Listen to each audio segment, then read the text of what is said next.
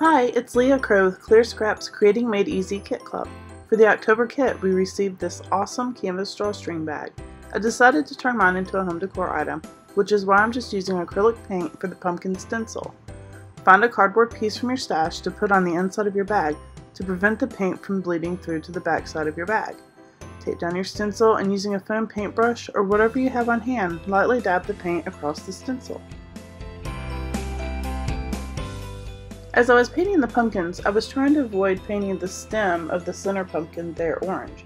I decided I could just come back lightly with the green using the end of my paintbrush to cover that in. Let the paint on your canvas dry until it is no longer wet. As you can see, the cardboard did prevent bleed through to the back of the bag. Keep your cardboard insert handy and insert it back inside your bag to prevent glue bleed through later as well.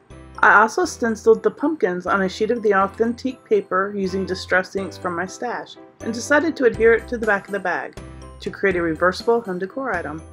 Using your favorite liquid adhesive, adhere the paper to the bag and apply a little bit of pressure to ensure good contact between your glue and the bag. Next, I grab a couple of stickers from the kit and adhere them using Beacon's 3-in-1 glue.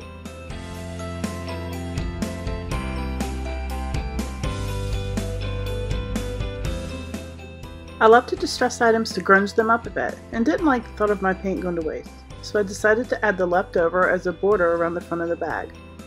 I also came back in with other distress ink in purple around the edge.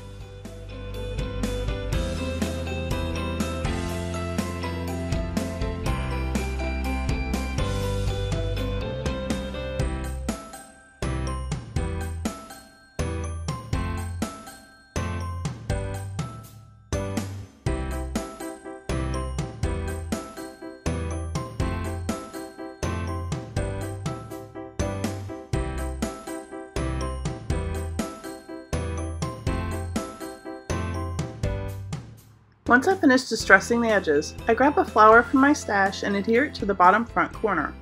I quickly staple some black leaves from my craft stash to the bag's upper left corner and place a sticker in the center of the leaves.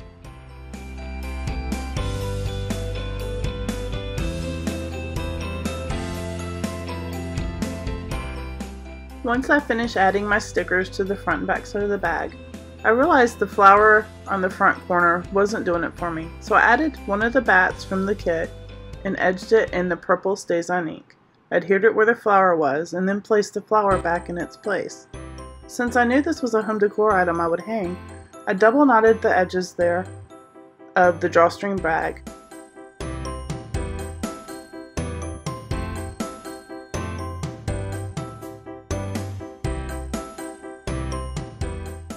Thanks for joining me today. Check out clearscraps.com for more information on the Creating Made Easy monthly kit club.